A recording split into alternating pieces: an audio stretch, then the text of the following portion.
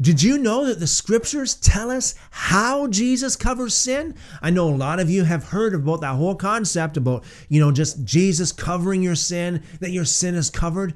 But how does that work? And if you don't know exactly how that works, how do you know that your sin is covered? So let's get right into this.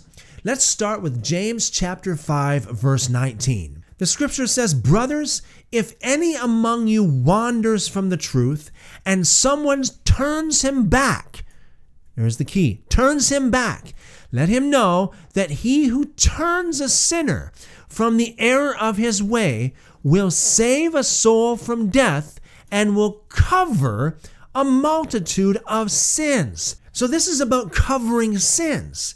James says that the way you cover someone else's sin is by turning them away from sin, turning them from the error of sin so that they don't sin anymore. And this just isn't just some passage pulled out of nowhere. This comes from a long history of doctrine throughout the scriptures, all the way from Genesis to Revelation. Consider, for example, Ezekiel chapter 18. It makes it very clear. If you are a wicked person, if you're a sinner, and you repent of your sin, you change, you don't sin anymore, you change your ways, then those sins that you used to do, key is used to do, are not counted against you anymore. Likewise, if you're a righteous person and you start sinning, then all of the righteousness that you did before is not counted anymore. You are going to be judged as a sinner. So changing is the key here. Turning is the key here. And some of you might say, well, how does that tie into Jesus? How does that tie into how Jesus covers sin? Before we connect the dots here, let's just go into one more scripture. Proverbs chapter 28, verse 13. "He who conceals his sins doesn't prosper, but whoever confesses and renounces them finds mercy." Who finds mercy? Just those who believe, those who have faith. Remember, it's the Old Testament. It's Hosea that says that the just shall live by faith. But it also says you won't have mercy unless you renounce your sin, unless you turn from the error of your way, just as James says in the book of James chapter 5. So we have a formula here. It is change, and you will be judged according to your current lifestyle, according to how you currently conduct your life, according to your current actions. If you used to be righteous, but now you've turned to be a sinner, you will be judged as a sinner, and all of the righteousness, God won't even see it. If you used to be a sinner, but now you've been free by the power of God from that sin. And trust me, God has the power and the will to set you free from sin. If God sets you free from sin, then you are not a sinner anymore, but you serve God now. You are a slave of righteousness, not a slave of sin. And if that's the case, the sin that you used to be involved in will not be counted against you anymore, because it is in the past, because you've repented from it. And just as Proverbs chapter 28 verse 13 says, if you confess and renounce your sin, if you turn from your sin, then you will find mercy. That's conditional. You will find mercy upon repentance. No wonder Jesus preached repentance. The first thing he ever said was repentance. In fact, the last thing he said to his church in Revelation chapter 2 and 3 was repent. It was his first word. It was his last word to his church, by the way, not to the world, to his church.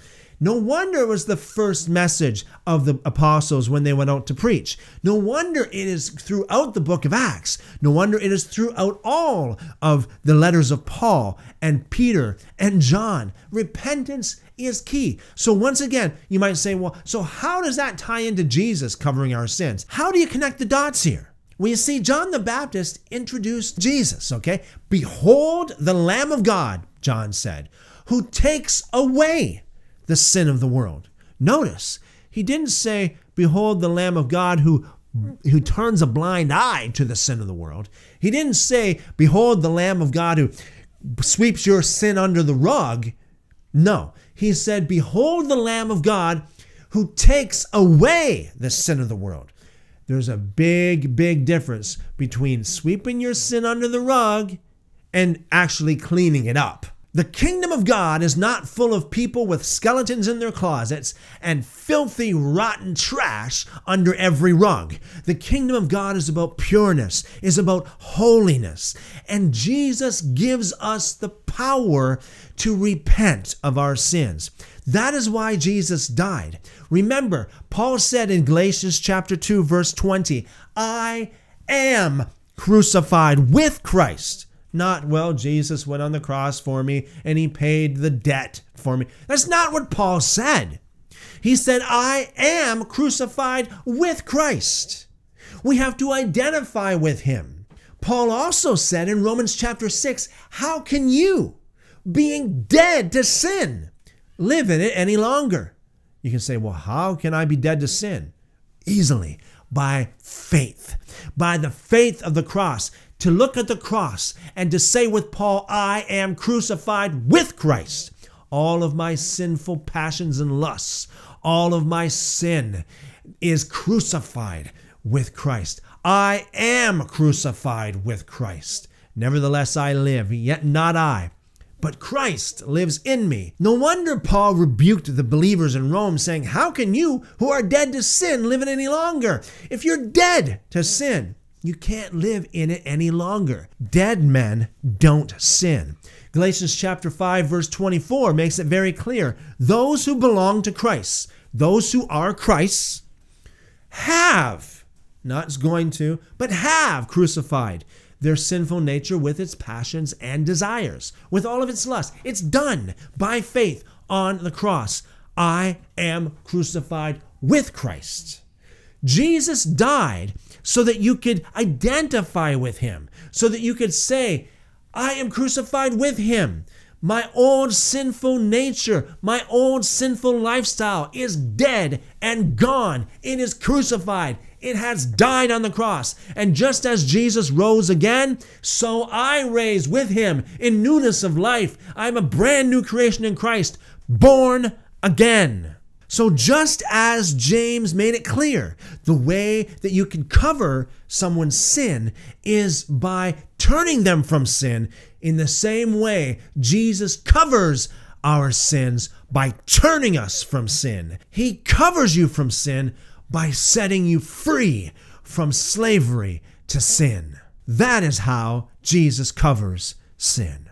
Jesus said, I don't come for the righteous, but I come to call the sinners to repentance, not to come and say the sinner's prayer before me. No, I come to call the sinners to repentance. And so did every apostle and prophet all the way through the scriptures from Genesis to Revelation. How did Jesus cover our sin? In the same way that James exhorts us to help other people cover their sin, and that is by turning people from sin, turning them from the error of their way, and change their lifestyle. Jesus covers sin by giving you the power to repent of your sin, because he who confesses and renounces their sin finds mercy.